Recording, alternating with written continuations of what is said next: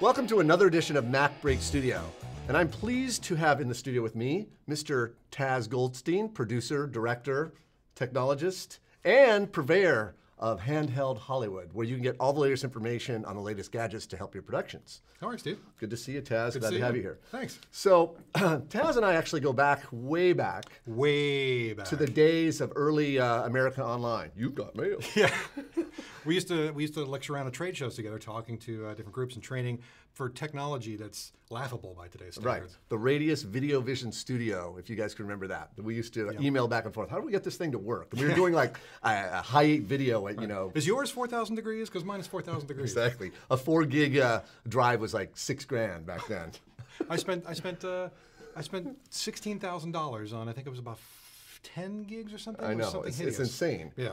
So here we are. Things have changed obviously since that time, and now we're running our entire productions off laptops and iPads. And what Taz is going to walk through us today is this awesome app for Final Cut Pro. If you ever had to log your clips in Final Cut, and you don't really want to do it on a computer, you actually want to sit on your couch and kick back and actually do it on your iPad app. Taz is a great app to show us. So let's take a look. This is called Playhead. It's for the iPhone and the iPad. We're showing it on the iPad today just so you can get a nice big picture of it. But it provides very basic functionality, but it lets you remotely control most of the standard functions, the basic functions. You're not going to be cutting from this app. Just going to be controlling. Just controlling. Just controlling. So just by way of example, let's say we I'm in Final Cut, so it has to be launched and locked. You have to be launched. You also have to download a client application. Right. I believe it's called Playhead Agent. Okay. And you just run that in the background of the computer. Sure. Just floats in the background, doesn't do much. All it's really doing is interpreting the signals wirelessly from here and basically hitting the correct key commands there. Excellent. So not a whole lot of voodoo going on, but it's just very elegant. So basically, I'll go through this really quickly. Up here, you can choose either the viewer or the timeline to control. Sure. So we'll start by viewing the timeline, controlling the timeline. And then just to get the ball rolling there, just hit play. Oh, look at that, controlling the timeline with your iPad. Right, wirelessly controlling it. You can stop, you can rewind. Look at that. Fast forward, of course. And you've also got other functions down here too. While you're rolling, you can actually set markers. So I'll go set a mark there, set a mark there.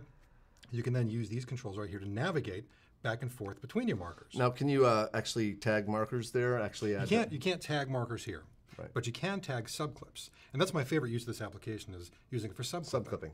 Right. For instance, if you've rolled your camera the whole day, and you've just got hours upon hours of footage, you don't want to have to sit there at your keyboard the whole day. Sure. So I like taking little breaks and sitting back on my sofa and using this to subclip. That's great. Now, I can actually see Final Cut up on a big screen, like, kind of like the football game, and then you just sit back with your iPad in yours. And what are you doing? I'm subclipping my my. That's another great use for this actually. Is if you have clients sitting behind you on a sofa and you turn your display into a full screen display, you can actually sit back with them, or even let them control it. Let your client control it wirelessly from the sofa behind you. Oh, that's just too cool. Yeah, isn't that great? So now, because we're going to subclip, that means we're going to do this in the viewer. Do I have to actually go in and load a clip from the browser into the viewer first? Yes, you manually bring the clip in here from Final Cut using the normal ways. Actually, if I'm really lazy, I can use the iPhone app, like a mouse. The remote mouse. Yeah, remote mouse, and then I can do it if I don't really want to touch Final Cut. That is the quintessential lazy. That's fantastic. Okay, so I'm going to go ahead and open this clip. This is fairly long. This looks like, well, that's a 3-second. Let's open a little bit longer clip. Okay. This one's looks like a minute long. Yeah, I mean, for tiny short clips, it doesn't make much sense. Yeah, I'm trying to find a long clip here. Can you, look, there's an in and out point. Can you clear that in and out marker from there? You can, well, more or less, yeah. One of the functions here is to select an entire clip. Okay. And that's right here. You click that. Ooh. It'll set you in and out. And if you're doing this in the longer duration. Exactly. And if you're doing that in the timeline, it'll basically put in and out points just around that clip in the timeline. Should we try it? Let's try it. All right, I'm going to select the timeline. And I have a clip. Playhead's over a clip. Right.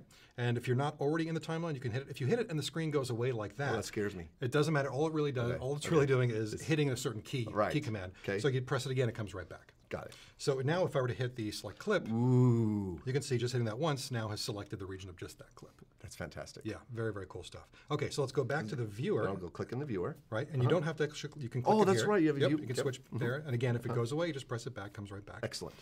So let me go ahead and show you a subclip. So you start. Let's say, actually, I'm going to go ahead back to the beginning of the clip, since I'm kind of into the clip. Sure. Right here, brings me back to the beginning. Go ahead and hit play. And I want to go ahead and set an endpoint. This is your endpoint mark right there. Got it. And then that is your out point mark right there. Click that. I'll go ahead and stop it. and hit the subclip button. You actually don't have to stop at the subclip. You can just keep going, and it'll just keep going, right? But I'll go ahead and stop it just so we don't hear that sound playing. Go ahead and hit the subclip button, and now it gives you an opportunity to name it whatever you want. Oh, look at that! A whole subclip naming page came up on your iPad. This interface is dedicated just to subclipping. Right? And you can actually label them and actually make them a color. Yeah, so let's go ahead and make it red, and we'll call this Mac Break. And we'll hit done. And because Final Cut Pro is infinitely smart, it knows that it alphabetizes it. So, so there we have our Mac Break. And notice, everyone, it's red, and it's got the name. That's right. Yeah, pretty amazing. I'd like to point out again that this is $1.99. I know. This app truly is amazing. I know, and it takes a lot to make me go wow for an app, but $1.99, you can sit on your couch. How could they beat it? Right. It's fantastic. So let's see. There's one other option. This I want to show you that I absolutely love, and that's when you're playing, and you're playing for. Let's switch back to the timeline. Okay. And you're playing for a client. Okay. Just hit this full screen button. And you can make it go full screen. Right. Now you can present. You can switch back and forth from your full screen mode to your standard mode just by tapping there. So again, if you want to sit back and relax, you can very easily switch back and forth.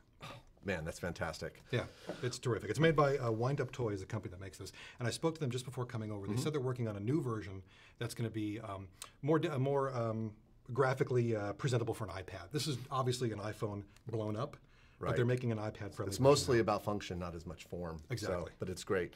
Anyway, I think that's fantastic for those of you Final Cut Pro users out there that have iPads, $1.99, fantastic bargain. Taz, thanks for coming in and showing us this wonderful app. Yeah, it's my pleasure. And again, we want to thank you for watching another episode of Mac Break Studio. We'll see you next time.